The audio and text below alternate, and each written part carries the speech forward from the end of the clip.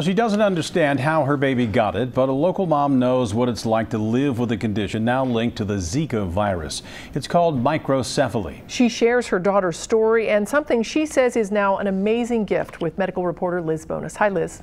Good evening, guys. This mother feels called to be a voice for children living with microcephaly. It literally means small head. Well, she has no idea how years ago her daughter ended up with this complication in pregnancy. Thelma Farrow does have a few things she wants all of us to know about it.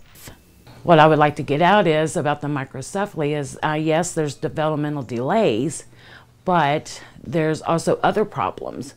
Farrow says she was offered what many moms now with babies diagnosed with microcephaly in pregnancy are offered too. I personally, I do not believe in abortion. I don't. But I mean, I also am glad that there is a choice out there for some people, because some people may not be able to handle this. By this, she means the other complications Katie has endured for 23 years due to microcephaly. Katie is considered nonverbal and is on multiple medications to stop seizures. She has had them since she was 6 months old. And that's what most of them do die from, is the epilepsy. Katie has given her mother a lifetime of joy. Even though at birth, she says, her doctor thought Katie would barely survive. He told me that she would probably be stillborn, and that if not, she would probably only live a couple of hours. Now, as Thelma plays one of Katie's favorite games with her, she realizes every day is a delicate balance for Katie in beating the odds.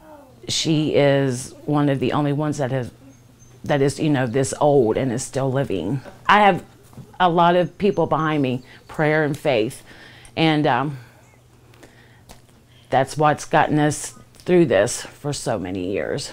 Throughout her life, one of the things that her mother said is something we commonly hear about children living with this condition. They exceed expectations. Most recently, however, she said after 20 years, she finally heard some really special words. They would mean a lot to any mom, but especially to her. The simple sentence, "I love you." You say love you? Love you. Thelma wanted to share Katie's story. Because everybody keeps telling me that God chooses special people to do this. And no doubt she is a special mom. But then Katie has a lot of special gifts too. She seems to lift others up who are around her. Aww, we love you. Aww, okay. I get hugs?